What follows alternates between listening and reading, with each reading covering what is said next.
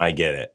React has gotten really complex. As a React developer, sometimes I look over at a framework like Svelte and I'm like, oh, that looks just remarkably easy and fun. But I've got this big React app. Can I use Svelte in that application? Well, actually, you can, and it's remarkably easy. So easy that I'm going to have time to show you not just how to do it, but also how to share CSS, pass properties, share a global management store using Zustand. We're even going to create a generic function that'll make it super easy for you to put Svelte components in your React app. Let's get right into it. We're going to start all the way from the beginning on this one. We're going to use PMPM to create a Vite application. We'll call it Svelte Inside React. And to start, we're going to use the React template. I'll bring it up in VS Code, and then bring up the terminal, do PMPM-I to install it, and then just use PMPM-dev to bring it up. There you go. We have our React app up and running. Let's now go back over to VS Code and close up the terminal. Now I'm just going to pare this example down a little bit. We'll take out all the CSS. Now over in the React app, I'm going to pare this down to just its essentials. We don't really need all of this extra HTML here. I'll just keep around the button because we're going to use that. Okay, let's see what a pared down app looks like. Fantastic. Well, it looks like it's pretty good here. Looks like we have our button. Now I want to bring in Svelte and see how to integrate that into our React app. So first thing I want to do is bring up our terminal again. And I want to install the Vite plugin for Svelte. And I'm going to use -D to bring it in development mode. We don't need it in production. Now, of course, we need Svelte, so I need to bring that in as well. Now we need to configure it. And this is the tricky bit. Let's go over to Vite config. And let's bring in our plugin for Svelte. And this is really difficult. We're going to run the Svelte plugin. And that's it. Let's PMPM dev and see if it works. And there we go. So it's still running, which is great. Now we have both frameworks available to us, but we're not actually using Svelte yet. So let's go and create our first Svelte component. Let's close down a few of these windows. And now I'm going to create our first component. So I'll call that hello.svelte.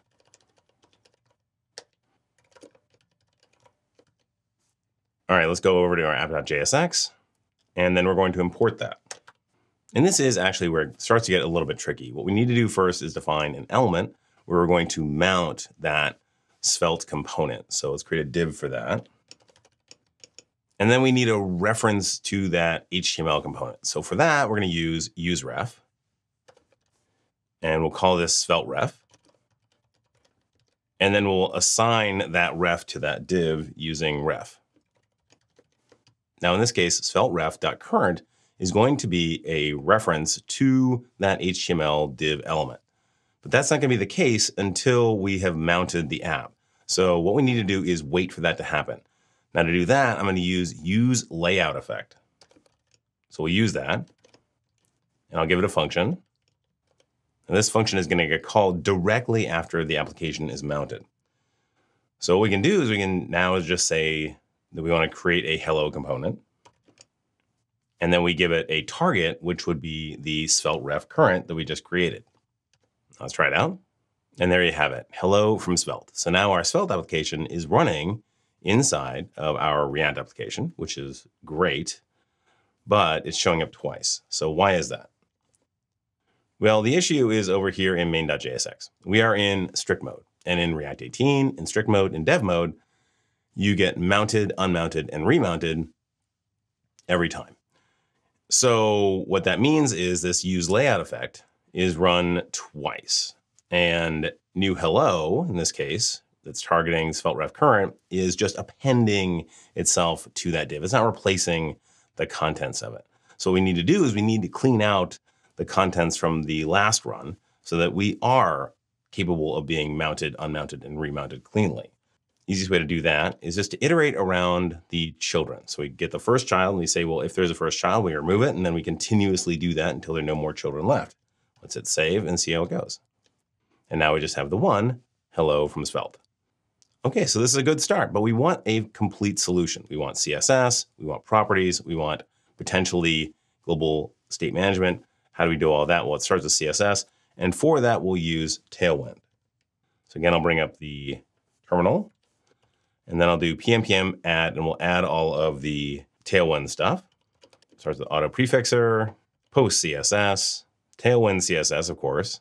And I'm also going to bring in DaisyUI, which is a UI framework that's built on top of Tailwind. That's because I really just don't want to write out all of the Tailwind for things like buttons.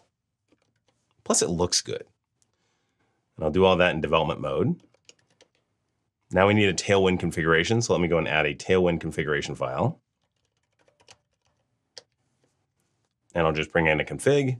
This is the stock React Tailwind configuration plus DaisyUI.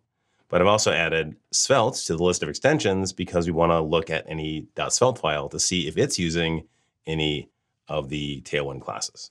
Next thing we need to do is create a post CSS config. So let's go create that. And really, this is just going to be Tailwind CSS and auto prefixer. And then finally, we need to bring in the Tailwind CSS. So I'll bring that into index.css so that it's global. And let's try it out. And there you go. We have a kind of button that's really doing nothing, but it is all in Tailwind, which is awesome. So let's go and try that out over in our React code. And to do that, we can just add a class to button for button. And we can make it like a success button.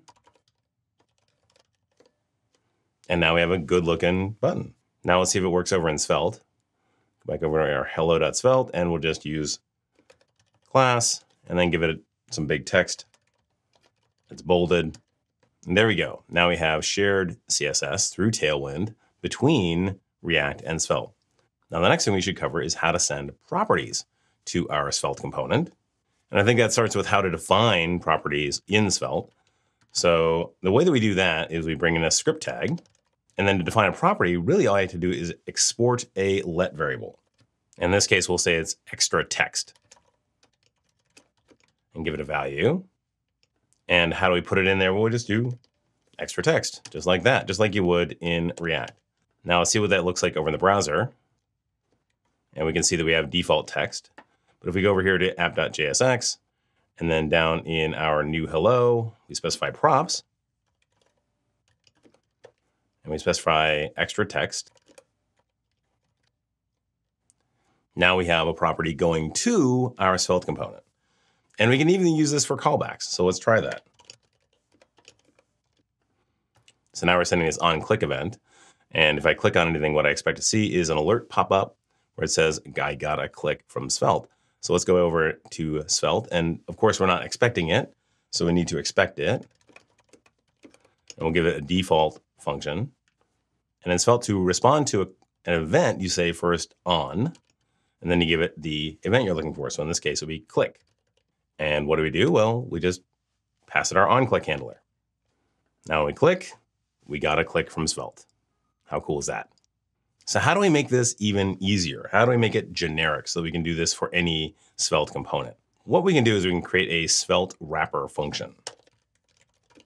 And its job is to take a Svelte component, in this case, hello, and we return a React component. And that React component takes properties and then does all of this use layout effect and use ref work to mount and then pass properties to our Svelte component. So let's return our React component. And we can just go and take a lot of this code. So I'm going to go and grab all of this code down here. Next thing to do is change out this hello for component because we want this Svelte wrapper to be generic. So now whatever component you send in to Svelte wrapper is going to be wrapped by the React component, and automatically all of the ref and layout effect stuff is going to happen for you. Now for properties, all we need to do is just send in whatever we got for properties. And finally, we need to render something. So let's go and just copy out this div down here and return that. Looks pretty good. So let's use this thing to wrap our hello component. So we give it hello and we get back our Svelte hello. Svelte hello is our React component that wraps the Svelte component. Now let's use it by just invoking it just like we would any other React component. Hit save. And now we get our default values, which is fine. So let's go and add in those properties. So there we go. That's a pretty decent one. And for the onClick, let's go and just send the same set count so that when we click it, we update our count with 1. Okay, cool. So now we get our text from React. And if I click on it, then the count goes up by 1. If I click on the button, the count also goes up by 1.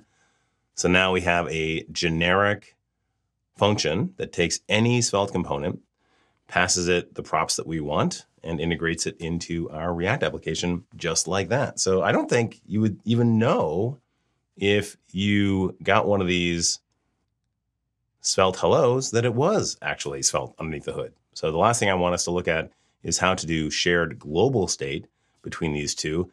And for that, I'm going to use Daishi Kato's Zustand library. So let's go over into our console and add that in. All right, let's bring up our app again. And let's start by defining our store. And let's bring in the create function from Zustand. What create does, it creates a global React hook. So with that, we are going to create our counter. And we're going to replace our useState counter with this global state counter. So what we've done is we've said create. Create takes a function, which gets given a setter, and then it returns an object. So in this case, the object has a count that starts at 0, and then we give also back an increment function where we set the state to the state count plus 1. Let's export that as the default.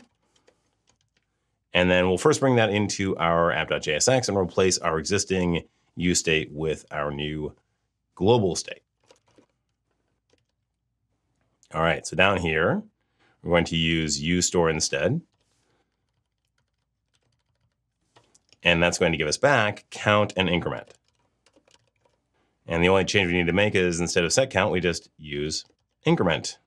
Okay, let's try this out. All right, looks good, looks as you would expect. Of course, the only thing we aren't looking at here is how to integrate this into our Svelte application. Right now, we're just passing it as props. What we need to do is make our store Svelte compatible. So how do we do that? Well, let's go back over into store. And what we want to do is we want to create a readable Svelte store. So we bring in readable from Svelte store. So let's invoke readable. And we're going to export that as our counter. The first argument to readable is the initial state. To do that, we use getState from uStore. And then the next function is an initialization function, and it takes a setter. So what we're going to do is we're going to subscribe to our store. And when it fires, we're going to call set. Let's see if this works. To do that, I'm going to go create the equivalent of the counter, but I'm going to do it in Svelte. And I'll start by bringing in our counter. And then I'll create a button where onClick calls that increment function that we get from the store. And then we just display the count. And we put Svelte on there just so we know it's Svelte. Now let's go back over into our app.jsx. And we'll bring in our counter.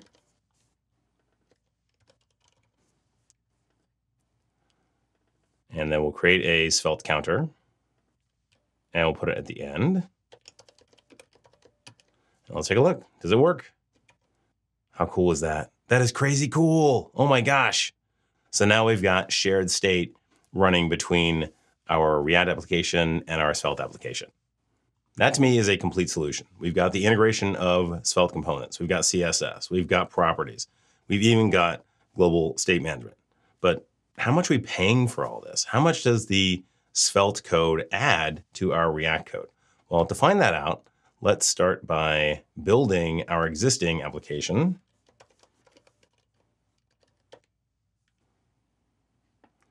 And we can see that it's 151 kilobytes. Now let's go and remove all of our Svelte code.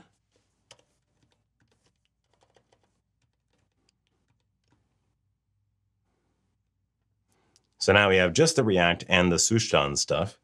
And the number that we are currently working with is 151 kilobytes for the version with Svelte. So let's see how much it is without the Svelte stuff. So we'll do another PM build. And that clocks in at 147K, which means that we paid a grand total of 4K for our Svelte components, which is pretty amazing. Why is it so much smaller? Why is Svelte Svelte.